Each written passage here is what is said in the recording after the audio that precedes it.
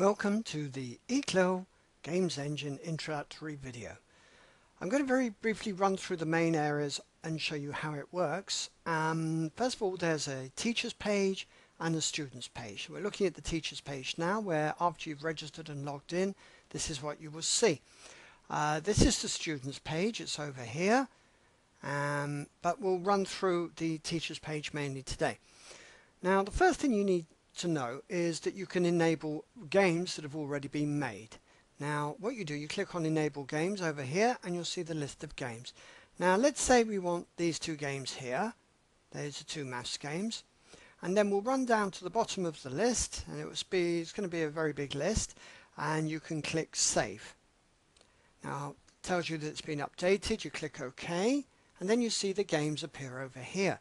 Now you can check whether this game is exactly what you want by clicking on it, and then you'll be able to see the game itself and look through various aspects, etc. Now if you don't want that game, you just go back to enable games and remove it.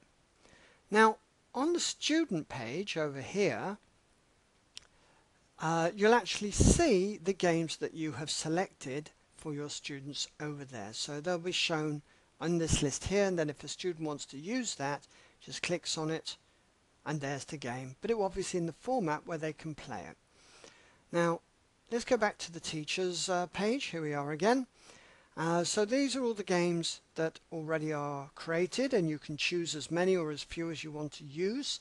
You can use just a few for a particular lesson, or make a whole set for a whole period. You can delete them, as we said, and I've shown you before. Now the other thing you can do is, if none of these games suit, or you want to do something particular, you can make your own game.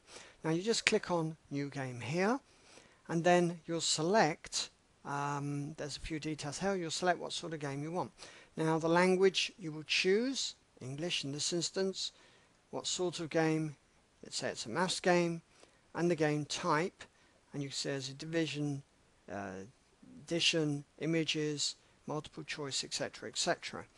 Now once you've selected, let's say in this instance addition, you then go to create that, and you'll run through the different ways of creating the game.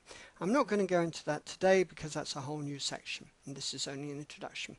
Finally, we'll look at the tab called new languages. Now if you want to add a new language, let's say Bulgarian or Romanian or whatever language you want, you can do that, and it means the game's interface will then be in the new language, but what you will have to do is translate the various buttons within that will be needed. So these are the buttons that you need to translate, and then you click OK, and that will add a new language, and then when you go to the game's end, you'll see that as a new language.